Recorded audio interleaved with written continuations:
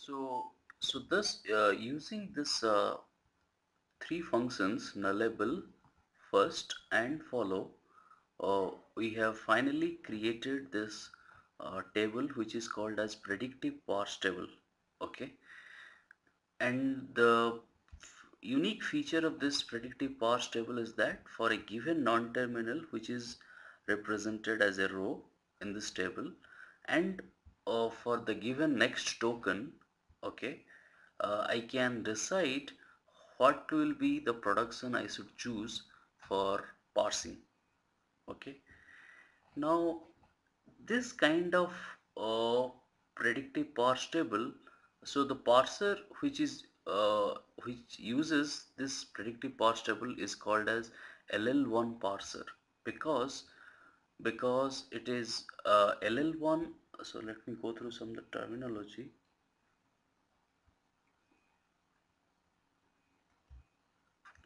So parser that uses this predictive parse table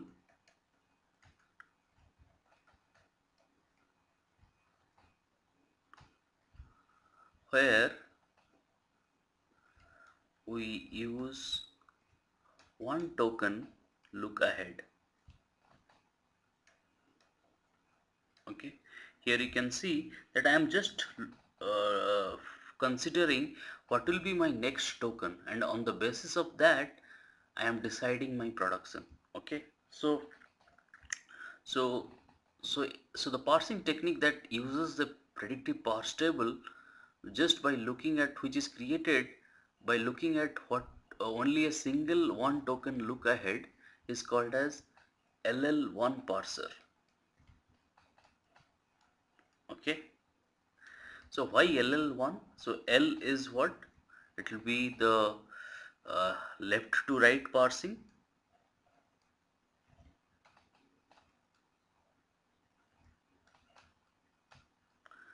and another L corresponds to what is called leftmost derivation. So the leftmost non-terminal is substituted. Okay, and third is 1 represents the number of tokens I am looking ahead. Tokens I am looking ahead considered for creating the predictive parse table. Okay, so the grammar which results in a unique entry in a given predictive parse table, okay, is called LL1 grammar. Okay, here you can see that the grammar which we have uses has resulted in unique entry in every cell. Okay, either it has an entry or it has no entry, but wherever there is an entry, there is it is unique.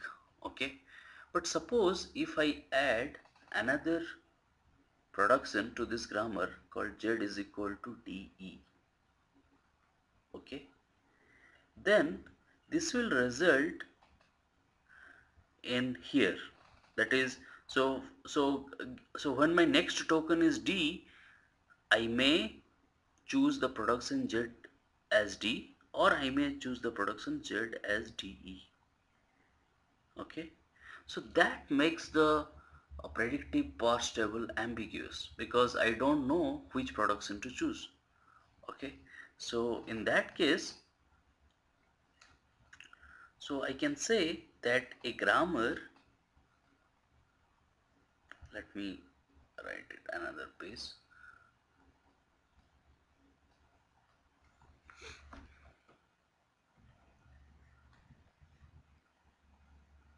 So I can say a grammar is called LL1 grammar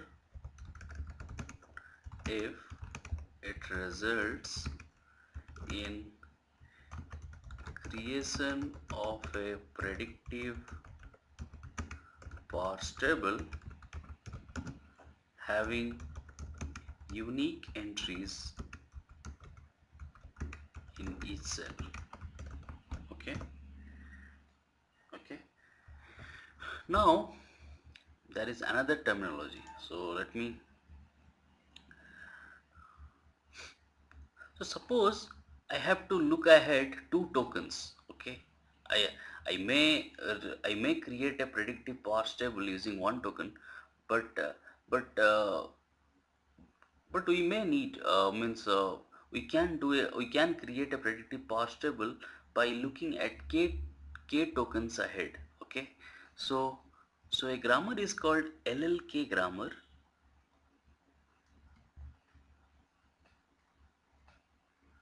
So what is a LLK grammar? So we have k tokens look ahead.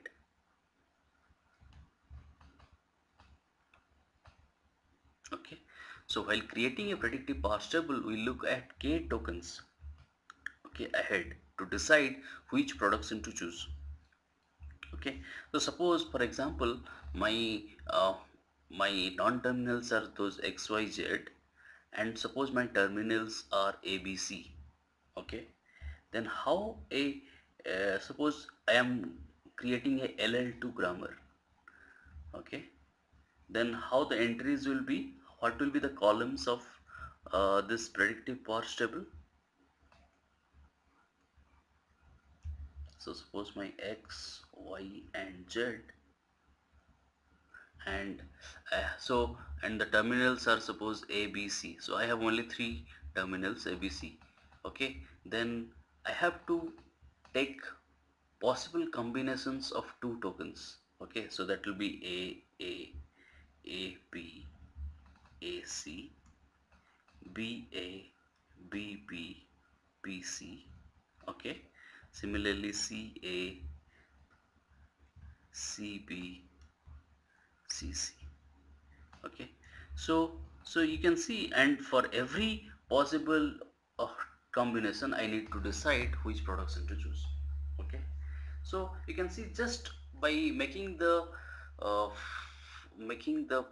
technique from LL1 to LL2, the number of entries in the columns uh, is exponentially increasing. And okay, and hence creation of so the complexity in creating a grammar which is LL2, LL3 or LL4 exponentially increases. Okay, so but currently in the industry people always use means programs to create this table, and that is called as parser generator. Okay, so it can take an arbitrary argument of k, means how many tokens I need to look ahead, and on the basis of that it automatically creates the table generator. Okay, okay. Oh, now as an so this completes the uh, parsing of LL1 parser. Okay, now I'll give you a small assignment to create a predictive parse table for the following grammar. So my grammar looks like this way,